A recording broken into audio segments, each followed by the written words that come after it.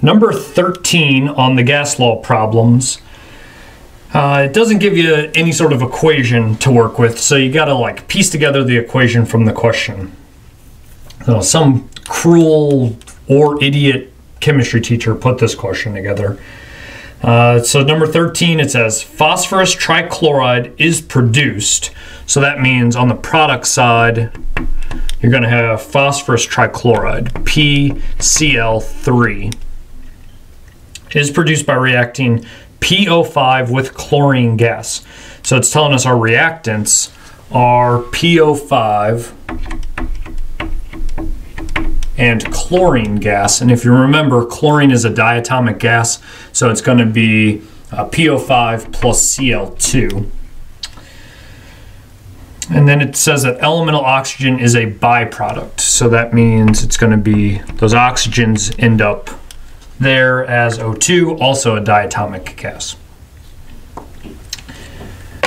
All right, then it goes on to tell us, first we probably want to balance that. So let's see, you got chlorines at a 2 and a 3, so the earliest they can meet up is 6 or a multiple of 6.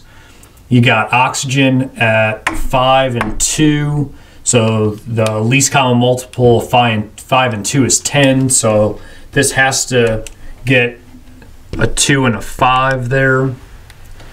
Then that means 2 phosphoruses, so a 2 there. That's cool because that gives me 6 chlorines, and then I can come over here and put a 3 on the elemental chlorine. 2 phosphorus, 2 phosphorus, 6 chlorines, 6 chlorines, 10 oxygens, 10 oxygens. All right, so it's balanced. And then we can get into the question itself. It says, how many liters of PCl3, so we're looking at liters of that guy, can be produced from the reaction of 62 liters, so 62 liters of PO5 and 84 liters of Cl2 at a constant 2 atmospheres and a temperature of 350 Kelvin. So hopefully you've been doing chemistry for a while. So this should read to you like a stoichiometry problem. They give us information about one substance. Actually, they give us information about 2 of these substances. Ask us about another substance. So feels like a stoichiometry problem. Now the fact that they told us about both reactants should make the little hairs on the back of your neck stand up and say this is a limiting reactant problem. And remember, with limiting reactant problems, you have to find out how much product can be made from each of the reactants, and then the less amount of product equals your limiting reactant, and the greater amount of product would be your excess reactant. Now, from 62 liters, 84 liters, and then it gave us a set of conditions. It said that the constant pressure of 2 atmospheres and a temperature of 350 Kelvin. So, like any good stoichiometry problem, you're going to take the given information, you're going to turn that to moles. Then you're going to go moles of the initial substance to moles of the inquired about substance, then moles of that to the final liters. Now in determining what's the limiting reactant and what's the excess reactant, moles is good enough. So we just need to figure out from 62 liters of PO5 and 84 liters of Cl2, how many moles of PCl3 could we make? And then we could just take that final step of converting from moles to liters. Now the only way I know to get moles from liters of a gas, pressure, and temperature is to use the ideal gas law. So we're going to be using PV equals nRT, and we're going to rearrange that because we're interested in moles, and so we're going to rewrite that. We're going to divide the RT over to that side, so it's going to be moles equals pressure times volume divided by R times T.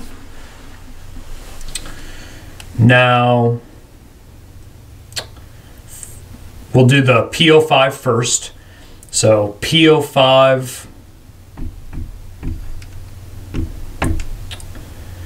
the pressure is 2 atmospheres.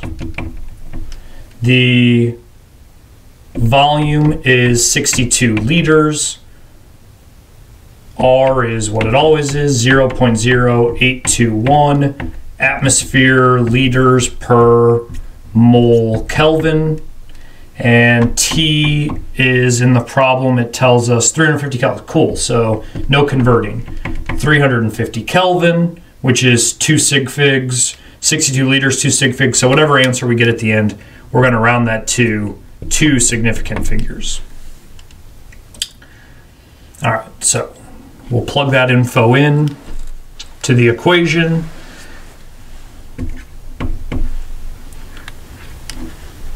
So we're going to go 2.00 times 62 divided by 0.0821 times 350 Kelvin.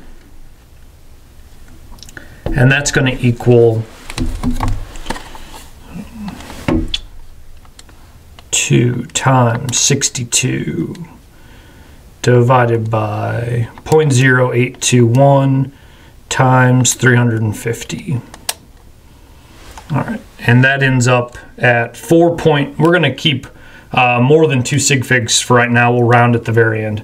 So it equaled 4.315. So we'll put down 4.315 moles.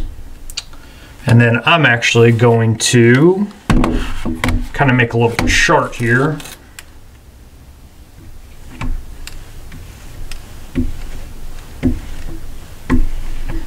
All right, so we'll just keep that going.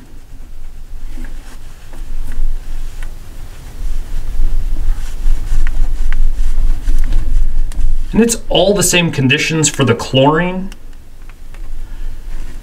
So that means over here in this equation, I, right, because it's still 2.00, it's 62, or it's not 62, it's 84, it's 0.0821, and it's 350 Kelvin. So then I can sub in 84 into this exact same equation and figure out how many moles we could make from the chlorine. So 2 times 84 divided by 0.0821 times 350. And that gives me 5.847 moles.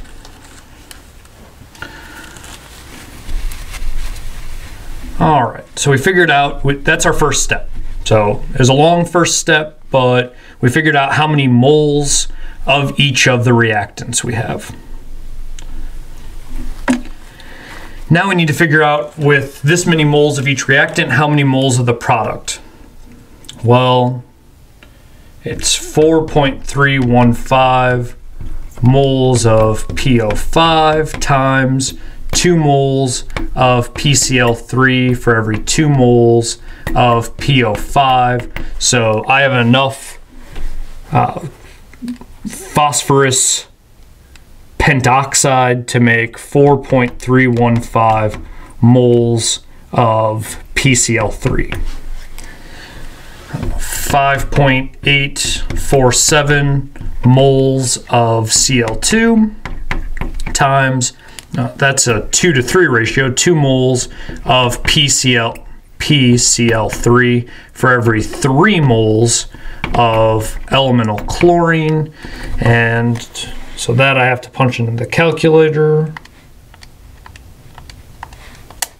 And that comes out to be 3.8977. 3.8977 moles of PCl3. Since that is the lower amount of product, that means that Cl2 is my limiting reactant 4. Come on, Bix. That's my limiting reactant, and PO5 is the excess reactant. So the amount of moles of PCl3 I'm going to make is this value right here, 3.8977 moles of PCl3. Now, if the question just asks for moles of PCl3, we'd be done with this infernal thing, but it's not. It asks for liters, and so we got to do another PV equals nRT, another ideal gas law problem. This time we're solving for volume.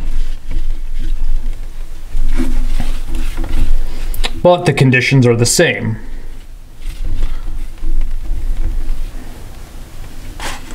So it's still 2 atmospheres, it's still 350 Kelvin, and R is still constant because, you know, it's a constant, so it's always that. Oh. All right.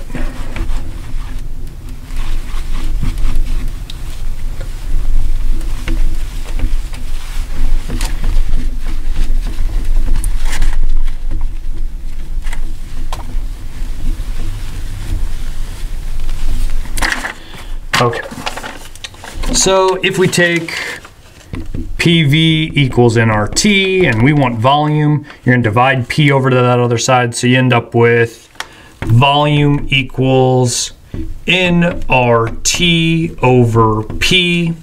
Conditions are the same, so it's still 2 atmospheres. Temperature still at 350 Kelvin.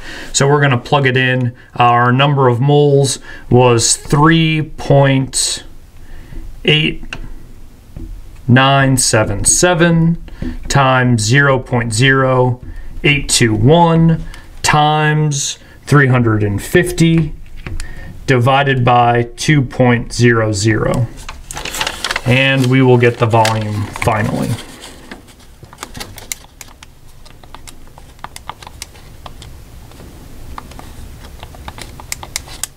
And it comes out to be 56 on the nose, and it needed to be 2 sig figs. So cool, we're gonna put down 56 liters of PCl3.